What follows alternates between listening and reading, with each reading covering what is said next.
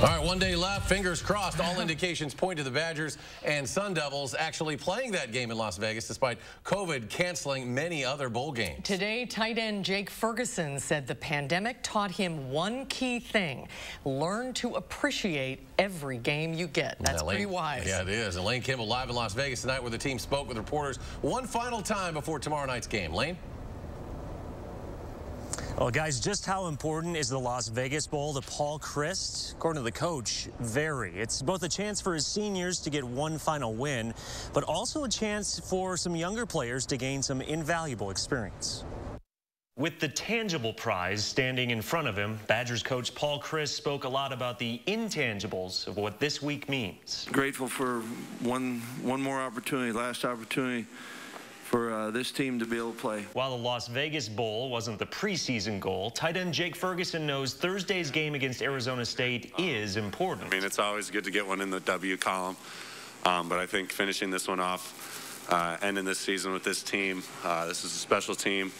Gone through a lot of adversity. Adversity that includes dealing with COVID, something that's keeping starting fullback John Chenal and some other players home. I've loved and appreciated the way the guys have approached everything, and certainly we're aware of it, and you know, we've had some players that not on the trip because of it, but you just kind of roll with it. Arizona State is rolling with the punches too, heading into a game against Wisconsin without its starting running backs and corners. We just prepare for the opponent, and we're playing a very good opponent.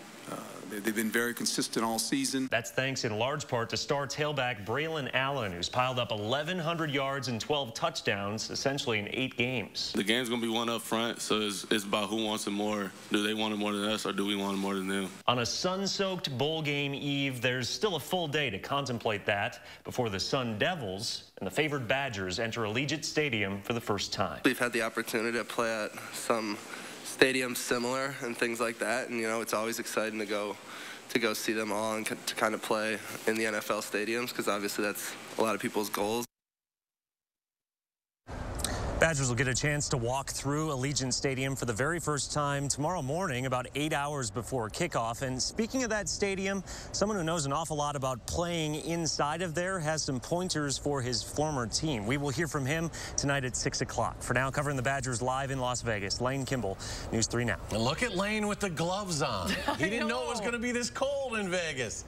It's going to be chilly for those Sun Devils. The Badgers will be ready for it. Lane, thank you. Jump around at the pep rally. That'll warm you up.